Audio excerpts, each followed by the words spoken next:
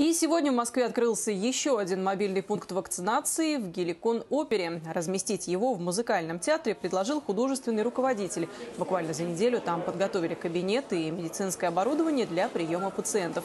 Вакцинация бесплатная, предварительно записываться не нужно. Врачи будут каждый день принимать в порядке живой очереди.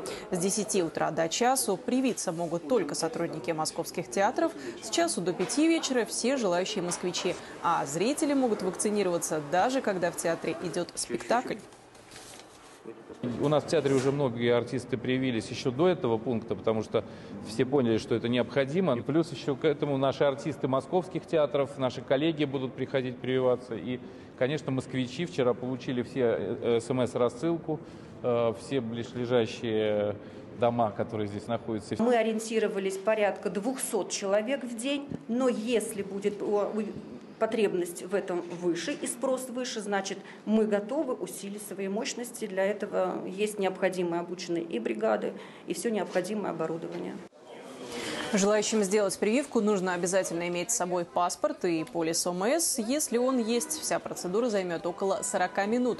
Через 21 день потребуется прийти снова на введение второго компонента вакцины. Дату и время приема врач согласует с пациентом на месте.